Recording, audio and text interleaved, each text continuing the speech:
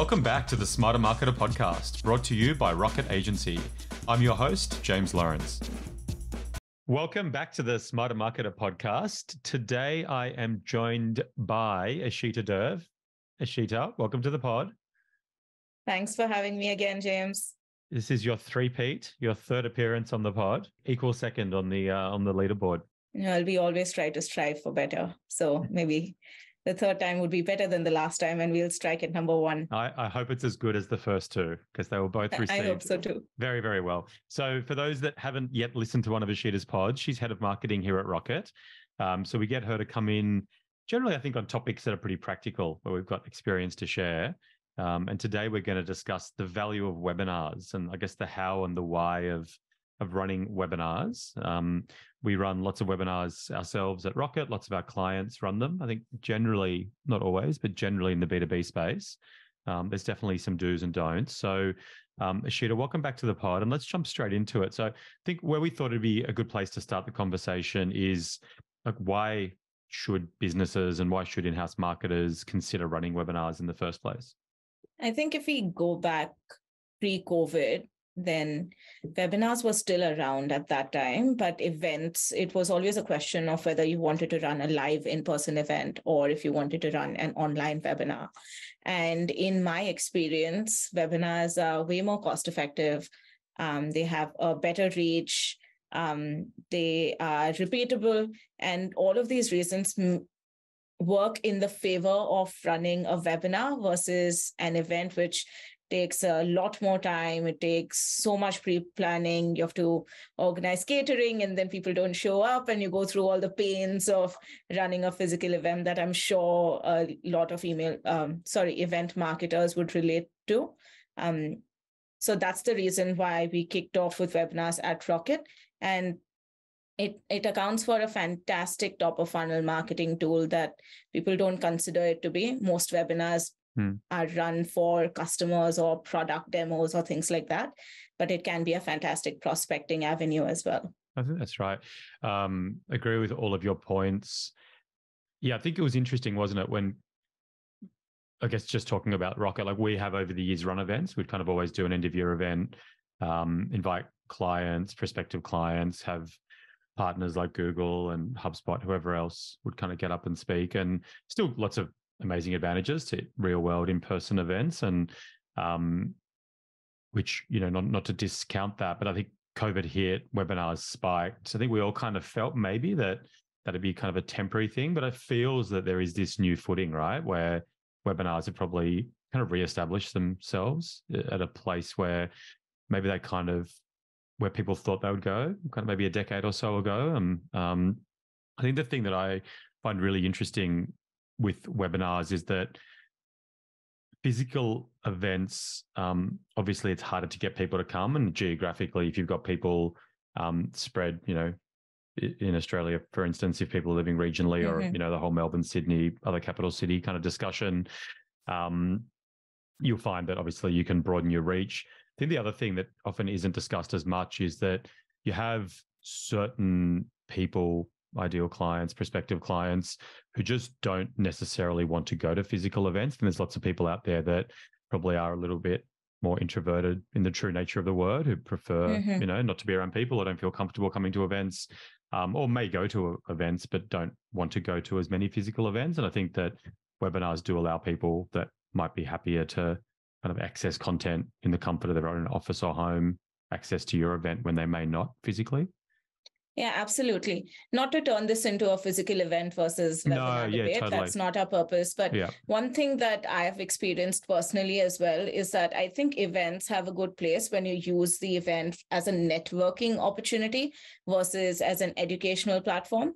So if you are at a conference and you're running around from one speaker to the next and trying to scribble down notes of each person, you lose out on a heap of information.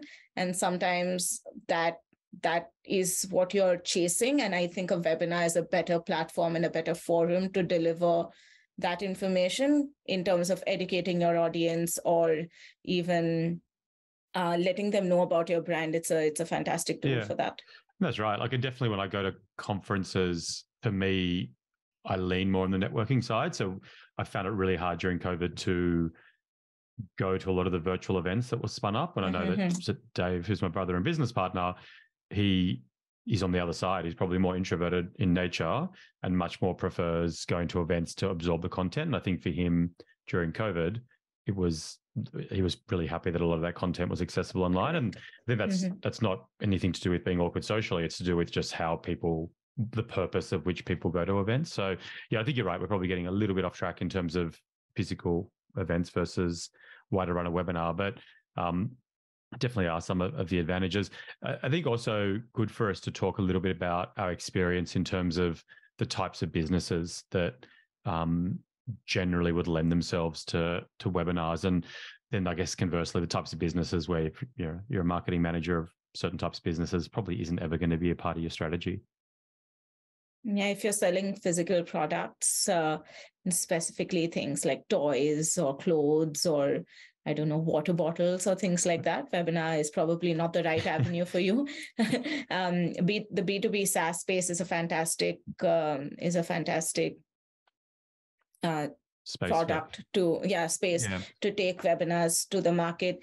Any professional service that doesn't involve, I think it doesn't involve, say, physical interaction, like not hairdressers or masseuses, but any other professional services. HR, for example, ourselves, if you're selling a marketing service or a coaching business, webinars provide a great platform for those types of businesses. Those are the two ones that come to mind the most. And then financial services also could use webinar as a platform. It's just that sometimes you have to be so careful with the content that they're putting out. It's so censored that it may be tricky in that space. Yeah, I think that's right. It feels expertise and information, kind of where you've got deep information, you've got an area of subject matter expertise, seems to be the ones that work best. So B2B, lawyers, accountants, financial planners, SaaS, as you said. I think the two that jump out for me in the B2C space are probably educational institutions. I think I've seen webinars being really well used, whether it's universities or other types of education, colleges. I think not-for-profit webinars can work really well, where you're kind of updating or sharing information on a theme or a topic or a cause, I guess. But yeah, I think struggle to see a lot of the more, obviously, if you're an accountant in the B2C space or a lawyer, then I could see how it could work. But I think generally if we're talking about FMCG or goods or whatever it might be, kind of in the B2C space, probably if you're a marketer in that area, you're probably continuing to listen to this podcast more for your general knowledge than for anything applied. But yeah, okay, I think we're in agreement on that. Yeah, well, I guess now moving on to the how of running a webinar, like what would you say is the starting point? I think like everything else, it should start with an outcome focus. You need to sit down with your team or by yourself and just ponder over why you actually want to run the webinar. Is it to educate an existing audience within your database about a new product that you have launched? Is it about generating new contacts to add to your database? Is it about lead generation so you can get more inquiries about your B2B business or your product or services? So once you define that particular outcome, that will then pour into everything else. In most cases, webinars, I would like to promote webinars as a top of funnel promotional activity. So in that context, my outcome is not necessarily to get 100% attendance and engagement on webinars. My outcome there from a goal standpoint would be, I want to generate X number of contacts from this webinar, from this campaign and activity. Of those X number of contacts, some percent would then over time become leads and opportunities and deals. And that's how I view it. And you may have some business stats on the back end that you can use to predict those numbers or set those goals. So this is how I would approach a webinar. Yeah. It all starts with outcome focus. Yeah, it's great. It's such a simple concept, but so true. I think until you understand or all agree on what's the purpose, why are we doing this, I think it's very difficult to then decide upon content and theme and topic and all the technical kind of permutations. Don't jump on the bandwagon. Everyone's doing it. I should too. Yeah, exactly right. So, and that's right. Like I think generally we see businesses using webinars really effectively as that kind of top of the funnel just top of the funnel contact generation type area. But definitely if you're software product demonstrations, updates to existing clients, customers, certainly super valid reasons to run a webinar. In terms of topic theme, the actual direction of content, maybe good to discuss your feelings and perspective on that. I think you should lean towards giving practical information in webinars. So when I say practical and pragmatic, if I may say so, unless you're discussing macroeconomic issues, I think the webinar should be focused on how your ideal persona or audience can solve a particular problem. So the actual steps should be shared. If it's just a rundown of this is what the product is, and this is how we solve your problems, without going into these are the steps involved, this is how you can approach it, this is how you can apply that information, it becomes a sales pitch. Yeah. And that's not what you want to achieve with a webinar. You want to give content in order to generate some kind of confidence within the audience that you know what you're talking about, and you are a reliable provider. I think that's right. Like, purpose of the webinar is the overarching decision to be made.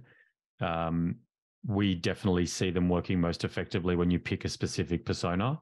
That's kind of the second, I guess, overlay.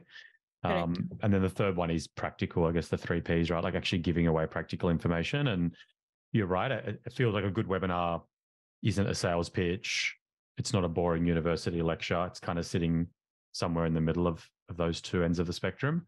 Absolutely. So from a topic standpoint, you could go for something like how to do X, how to do Y, or case study on topic ABC, whatever that may be. So we've run webinars for clients that sell financial services. We run webinars for ourselves, and even webinars for an industrial company that deals in mining and things like that. So the spectrum is quite broad. As long as you are talking directly to the audience, I wouldn't be too concerned about the length of the topic. Should be 3 words or like 6 words and no longer than that. I don't think it's important to get into those details. As long as the topic is clear enough that it speaks to your audience, it's fine for the topic to be long or short. Yeah, that's right. In terms of webinar length, what's your perspective or opinion on ideal webinar length? I'd say no shorter than 20 minutes, no longer than 60 minutes. Yeah. If it's less than 20 minutes, it should be a phone call, or it could be a video possibly. And beyond 60 minutes, you don't have, people don't have the ability to give you their time, attention. Plus, they've got other work to do. So you can't expect people to just hang around and listen to you talk about your product, which usually happens towards the end of the session anyway. Yeah. So I would say typically design the webinar in a way where you're delivering 45 minutes worth of content, which includes some time for an introduction and segue, and then leave 15 minutes for a live Q&A. And try and keep the Q&A live. It does add to the authenticity of the webinar. Yeah, that's it. Yeah, it feels, unless you've got extraordinary needs, 30 to 60 minutes, hard to mount an argument to go outside of that, right? And that would also help you define the topic, right? If you can't explain the topic within 60 minutes, you probably need to break your webinar down into more sections or reduce the content that you're sharing. Agreed. You touched on something there with live Q&A. I'm sure there's going to be listeners who have been tempted to pre-record webinars, or the presenter has been agitating that it should be pre-recorded and there's no difference. Eshita, your opinion on recording webinars versus running them live? There's a massive difference. Please run them live. I think once you run a webinar on a particular topic, the fantastic part about webinars is that it's a repeatable process. You can use the same slides, the same speaker. Prep time is minimized significantly. With pre-recorded webinars, the audience usually isn't that naive. They would know if it's a pre-recorded session. In that case, it's better if you just promote it as a pre-recorded webinar on a particular topic, and you may get more traction from there. But if they are incessantly typing in questions for you to then answer, and then you completely ignore that, it's a very poor user experience and not an ideal way to establish authority and authenticity. So I would steer away from that. Yeah, and that's right. And it's also, people that work in events will tell you that there's nothing like live performance to actually get the most out of the presenter as well. It's definitely very difficult to kind of mimic a live production performance on a pre-recorded webinar. I would also say that as someone who sits and manages the webinar while it's being run, you get live feedback even if people aren't necessarily asking you questions or chatting away in the inbox. If the audience numbers start dropping off, it's time for the presenter to move on from the topic. And these are minute signals that you can use to improve your content for the future. And I don't know why anyone would shy away from receiving that feedback. So run the webinar as you planned, run it in a live setting. You don't need to, if you have a webinar manager helping you host the session, you don't necessarily have to, keep looking at the questions box or the chat box. Somebody else can manage that while you deliver the content. So there are many ways to tailor that session, but the feedback that you get from people dropping off is something that I wouldn't want to miss. And that's something you would 100% miss if it was pre-recorded. Yeah, good point. In terms of promotion, like advice on how to maximize the number of quality attendees that you get to a webinar? Go broad. Go broad, go wide, and use the webinar as a credible reason to engage with your wide audience. And this doesn't have to be your own audience. So I think you need to step out of, this is my database. I have 5,000 people on my database, so I need to market to those. No, it can go beyond that. So naturally, there's paid promotion. You can run prospecting ads for a particular webinar, and that could be via LinkedIn or Meta channels, Facebook, Instagram, or even display if it makes sense for that particular webinar. Typically, you won't receive as many registrations from there, is in my experience, or the cost per contact through those channels would be higher than what you may be willing to pay. But the other channel, which is one of the most reliable one, is email marketing. Now, the email marketing, if you're marketing to another database, is the best way to go. So ideally, you would find a co-branding partner or just another business that shares some, which is aligned with yours but doesn't compete with your business, and is happy to share their database. If they don't want to give you the names directly, then they can send an email on your behalf where you design the email and send it to them. That's a great way of generating a database from an external party without tinkering with your own brand. You're thinking paid promotion there, like a paid partnership with an industry association, or Yeah, it could be both ways. Industry associations are fantastic. Publications are a good platform because they typically have large number of subscribers, and that can be paid as well. And what you would spend on paying for that single EDM to go out to that external database is much more cost effective than running hundreds of paid ads for 21 days. Not to forget, the lead time for promoting a webinar should be no longer than 3 weeks. So if you are planning a webinar and it's 4 months away, if you start promoting it now, people are going to forget. They don't know what they're doing tomorrow. Like nobody wants to lock in a 1-hour training session 4 months from now, unless I don't know. Yeah. You must be some kind of celebrity to get that kind of attention. It's a good point. And I think the other benefit, short lead time. Yeah, and the benefit of partnering up with, whether it's a kind of an adjacent business that has an overlapping database, but you're not competing, industry association, publication. You also then kind of get the brand credibility of a co-branded offering to their database. Third-party authority, which we love. And so that'd be, I guess, an example of that would be Rocket, where we'll happily do a webinar with Mumbrella or B&T or Marketing Mag, where their publications, their audience are the same audience that we have, in-house marketers. And it's a great way of then putting the Rocket logo up there with Mumbrella or with Marketing Mag. I think that's really awesome in terms of promotion and how to attract people. There's one more thing that I would like to share. Yep. When it comes to promoting a webinar to your own database and you're using email as a channel, segment your database as much as you can. So what that means is don't just send one blanket email in an HTML design format saying, hey, we're running a webinar and join on this date, click here to register and go through all of those things.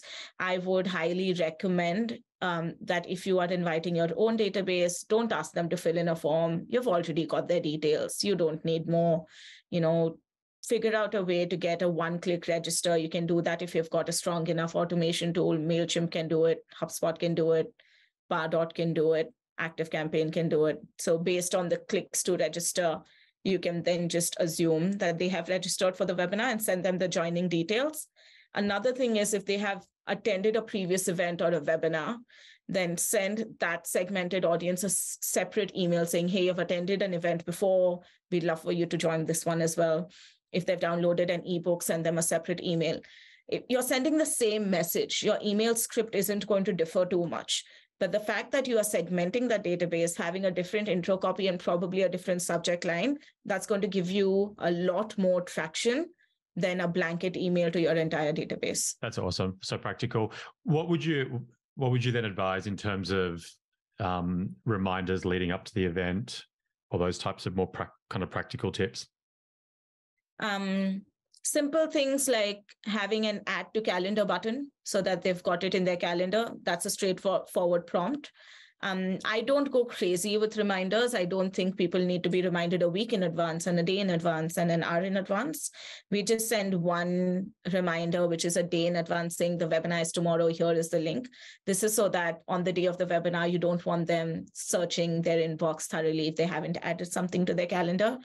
Within the reminder email, we also give a link that goes directly to the platform. For us, it's Zoom that leads directly to the webinar. So then they don't have to go download a software, go through all the pain associated with that as well. So we keep it simple, and the goal is to make it as easy as it can be for the audience to come and attend the webinar. Which segues beautifully into the next area I wanted to discuss, Eshita. How do you make sure it goes right on the day? Because I think there is that fear that there'll be a horrible technical failure, something won't happen that should happen. What are the steps that you would advise someone to go through to increase the chances that it does run smoothly on the day of the webinar? I'd say start by being human. It's okay if things go wrong because you can always fix it, and people are more understanding than you would like to give them credit. So preparation is key. If you are running a webinar for the first time, if you haven't run it before, run practice sessions, set up a demo. You would almost always have a webinar manager. You should have one that hosts the webinar on a separate computer, and then your presenter or presenters use their own different devices. If you have multiple presenters, they shouldn't sit in the same room. That's not ideal because the sound will echo. You don't know which mic it's picking up from. All of those reasons, have them separate. Have someone from your team members sit there as an audience. That's one of the key points. Sometimes people just miss out. If you don't have a large team, then maybe ask a friend if they can hop on. This is so that they can give you live feedback on whether the audio is going okay, the slides are working, all of those things. And I think you're probably underestimating, underplaying maybe. Like Eshita, when we do a webinar at Rocket, the dress rehearsal is a proper dress rehearsal. There's nothing is left to chance. It's very much, it's done at least 24 hours prior, preferably much more. The tech system has to be identical to the one that you're planning on actually running. So if you're setting up in a separate room setup, she expects the slide deck to be presented, whoever's doing it in the webinar, doing it in the dress rehearsal. You need, as you said, you need to have that person who's going to host the actual webinar. Because I think the last thing you want is when you spend all this time getting the database together, people have signed up, you've got the audience ready, you've just got one small setting in Zoom or WebEx or whatever the platform is you haven't checked or you haven't tested, or the webcam isn't connecting properly, it does create a huge amount of stress and tension that can kind of derail the presenter's confidence or whatever it might be. You have to prepare as you would for a live event. And I think I've run probably over 80 webinars, if not 100 until now. And I maintain a checklist, which includes have water for the speaker. Yeah. And you're always telling me to turn my device off prior. Every time we run a webinar, we still go through that checklist. So think of yourself as a pilot taking off, and what are the 20 things that you would do before you take off, and then just go for it. Even let's assume the worst case. Suppose you have 3 attendees. You want to give those 3 attendees a fantastic experience. And more than anything, you want to record the session so that it can be used in the future. Yeah. So don't consider a webinar an absolute fail if attendees don't show up. That's okay. And even that's on the checklist, right? We've never not recorded a webinar accidentally, which I presume is a very common thing if you haven't, because there's so many considerations and everyone's nervous and everyone wants it to go right. Having that checklist of that, probably nice little segue. When we were preparing for this podcast, we actually remembered that we just through COVID, we put together a really good resource on the Rocket website, which is how to run the perfect webinar. So if anyone's interested, it contains a lot of the content from today's pod. So if you simply visit the rocketagency.com.au website under resources, free guides, it's about the 6th one down on the right-hand side. But it's actually an excellent piece, and probably half the content from today we kind of have taken from that downloadable, which probably contains a bit more detail and contains some of those more checklist type things. In terms of Presume, we picked a great topic. We've done a really good job of promoting the webinar. It's all run smoothly on the day. 30 to 60 minutes. Say it's 45 minutes of high quality content, 15 minutes of Q&A. We record it. What is your advice on how to get the most out of that content, out of that database, out of all of that effort to maximize the value from the webinar that's been run? In 3 words, rinse and repeat. So in terms of the content itself, you've now got a warm audience. So it's only practical to send them the recording, any notes. If you have presented, say, 10 ways of doing something, then probably create a 1-pager with your logo on it so people can print it, put it on their desk. And that is a really nice way to keep your brand top of mind. Follow it up with nurture emails. And nurture emails, again, don't have to be very fancy. They can be plain text emails. They can have 2 or 3 questions. Support your content with case studies as well. So in one case, definitely send a thank you email, thanking them for registering. If you don't get the attendance data correctly, the thank you email can go to everyone who registers. And that's one thing. When you're promoting the webinar, make sure you say that the recording will be available. Many people just register for the webinar with a view of watching it later, right? So you're sending that email, you're sending the slides, or you're sending the recording. Send them a case study the next time. Ask them if they have any questions. And more than anything, despite doing this kind of manual nurture, or you may have a workflow set up for these emails that go to attendees and registrations post the session, make sure you're looking up the inbox from which you're sending it. I think one of the biggest mistakes that marketers do is that they go on this big campaign energy of ensuring that the webinar is successful, that they forget about what's happening next. And you send all of these emails, but nobody's really checking the inbox. Nobody is managing the leads or managing the questions that are coming through. All of those things will count towards you generating more leads, opportunities, and sales in the future. That's it. And a good webinar is giving away great information, genuinely useful content for the audience.